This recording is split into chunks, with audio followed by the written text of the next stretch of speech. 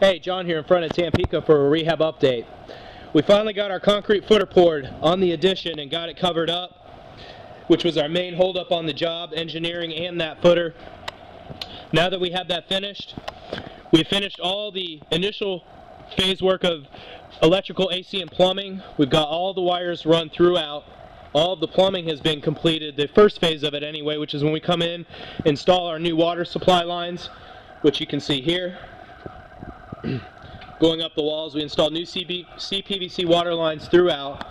We also set our tubs and get our drains cleared out. We have our plumbers snake out the drains during the initial phase of work before we start drywall and tile. That way we can catch any clogs in the drains before they happen.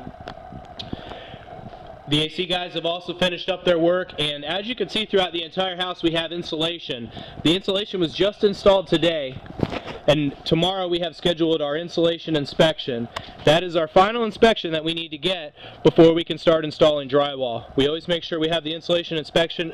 It's part of the permit process with Jacksonville. They want to make sure we're putting in the adequate amount of insulation to cool the house.